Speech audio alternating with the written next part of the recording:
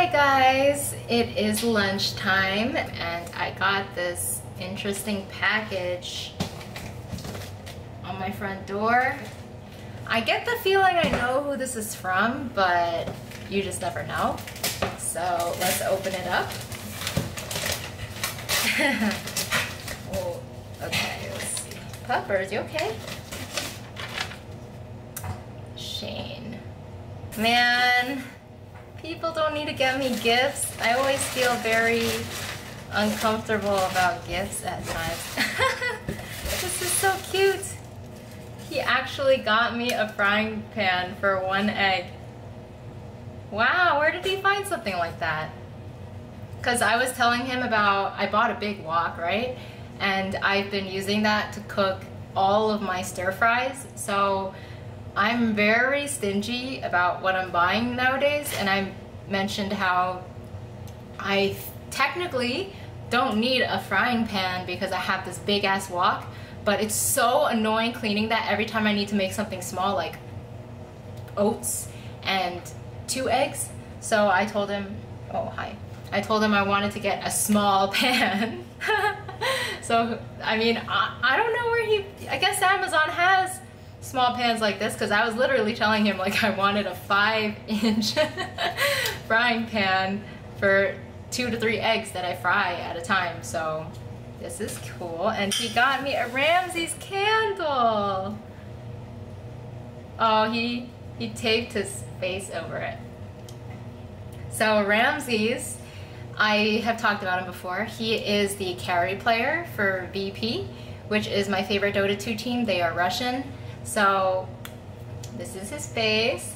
It's also kind of funny too, because I read on Reddit the other day how someone wrote about, oh, only teenage girls like Ramsay's because they all think he's so cute.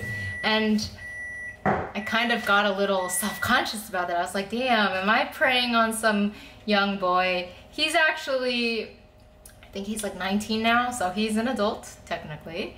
Yes, he looks kind of cute. He has like a baby face, so I do think he is cute, but alright, last thing.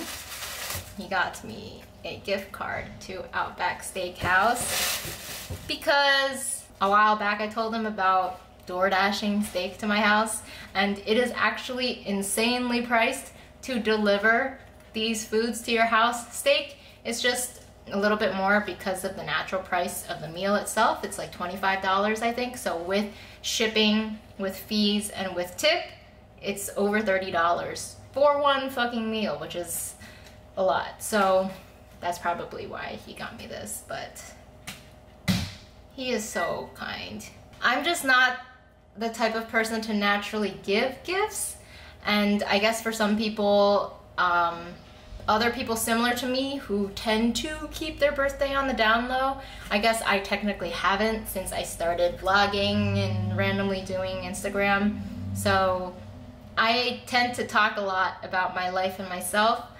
So if my birthday is coming up, I will mention it, but I'm not the type of person that wants to broadcast it like at work. You know how there were those girls in high school who would wear tiaras to school on their birthday? That's fucking obnoxious. I don't do that.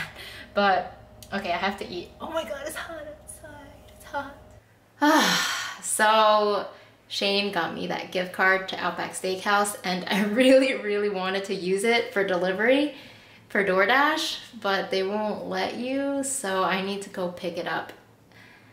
And I know it sounds crazy lazy to not want to go even pick it up to save delivery fees, but man, I would rather pay those delivery fees. So I'm gonna have to go pick it up very shortly. It's honestly very close. I think it's like a 5-minute drive, so it's not a big deal. Plus by now, I feel like there should be no traffic whatsoever, but normally when I come home after work, I don't want to do anything else. So gonna go grab that, and then I guess I will probably finish watching Pride and Prejudice because I started watching that yesterday, and it would be nice to finish it today because I love that movie. Aside from that, tomorrow I need to go into work early because I need to leave around 2 to 3 p.m. My landlord wants to treat the house for fleas because he has some in the back area, and it's just a precaution. So I need to bring the cats and Riley with me out of the house for 4 hours. So I don't know what the hell I'm gonna do. I think I'm probably going to go somewhere nature-y, actually. I was thinking of going to Mount Laguna, where I usually don't go, but I just figured it would be cool if I grabbed some food to go and then brought it to this picnic table area I know and just sat there and ate. It has great views, and I will figure out whatever I want to do with the cats once I get there. Here's what we got right now. Milo and Sammy will share one. I don't think I have 2 smaller sized ones, unfortunately. It's okay though. They're brothers, they love each other, and they will do fine. Now I head out. I originally was gonna get some salad or something, but I'm not hungry right now, so I don't know. We'll just wander. We go on a journey today. There's a lot of wood chips and stuff on the seat, but my kitties, Milo, they did pretty decent on the car ride over, but I have this area all to myself, and I'm really excited about that because I don't often get to come out here on a weekday, especially in the middle of the afternoon when it's still so beautiful. I don't know how long I'll end up staying here. 2 hours perhaps?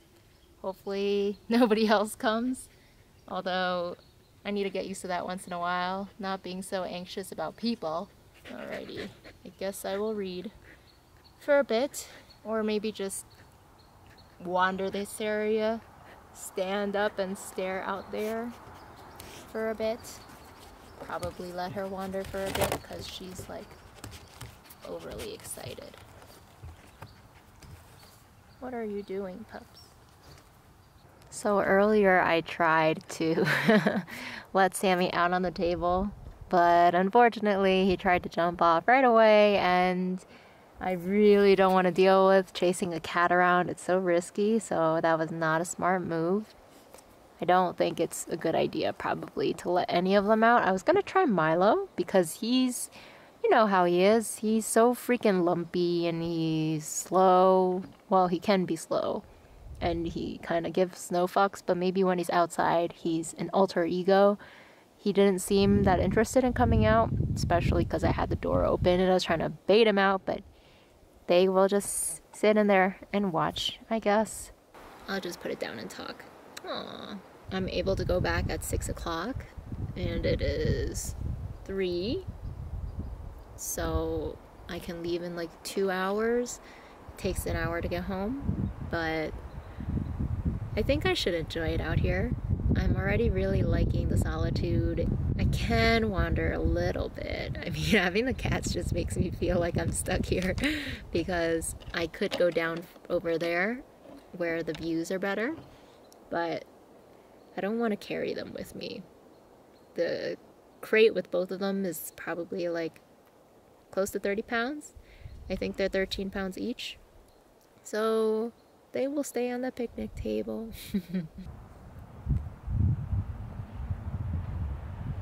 Man, I wish I had better zoom. That bird is just pecking away at the tree. It looks cool.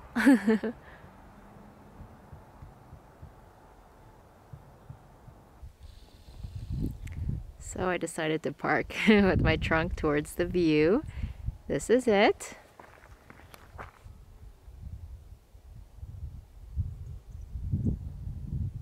It's actually pretty chilly up here. 60s. I have to wear my jacket now. Get my cutesy pups. Man, so I am kind of freaking out a little bit because, okay, so today I had to take the cats and Riley out of the house, right? Because they were treating it for fleas just in case.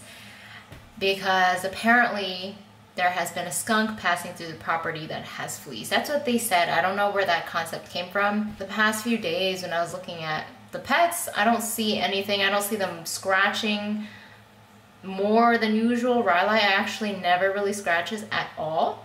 So she's been looking fine. But earlier, after I got back, I saw Milo with some black specks on his forehead, and that just freaked me out because I don't think I saw that before. But something else is I'm not confident whether it's fleas or not. Whenever I get faced with the issue of trying to figure out whether it is, I feel like I wouldn't know it unless it's really bad. So when I was young, I had a rat, and my rat definitely had fleas. That one was super obvious because I would put it against my chest and then I would see all this disgusting shit on my shirt. So Milo's black specks are very small amounts.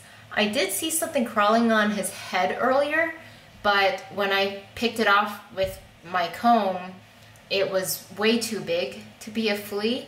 It was definitely way too big. So I'm kind of wondering if he picked that up from us going out into the wilderness. I mean, they were both still in the crate the entire time, but it's possible that bugs landed on them. So it's also possible that even though that stuff gets on the cats, they won't live that long. They might die. I gave them flea medication this morning. I normally do not give them medication because they are indoor cats, but just because of my landlord talking about the problem, it made me nervous, and since I was taking them outdoors today, I decided to give them some. When I check Milo, I don't see anything crazy. Some of the specks on him, I suspect, might come from his chin because his feline acne creates like black specks on his chin, and it's possible that he like cleans himself to the point where some of it might get on his head, some of it gets on his body. So I feel like me being inexperienced at this flea stuff, I might mistake some of that black specks for flea stuff. He was on the couch with me, I was watching a movie, and I was looking at his forehead, and I was like, oh god, what are these black specks? And then when I looked closer, I saw that bug moving in his head. I was like, holy fuck, like I just started freaking out. I got stressed and am still stressed very easily because fleas just scare the heck out of me. I really don't want to deal with an issue, a complete outbreak. I really do not want to deal with that. So even though they treated the house earlier, I'm just freaking nervous. And as a result of that, I have my sheets being washed. I decided to strip down my couch as well to be washed. I'm still so freaking nervous. I have Milo in the crate for now because I'm just scared. I don't want him to be next to my other pets, even though I'm not certain if it is fleas or not. I bought a flea comb just in case, and I'll brush it and just see, because I just wished I had more confidence in knowing stuff like this. So I checked Sammy earlier. I don't really see any black specks on Sammy.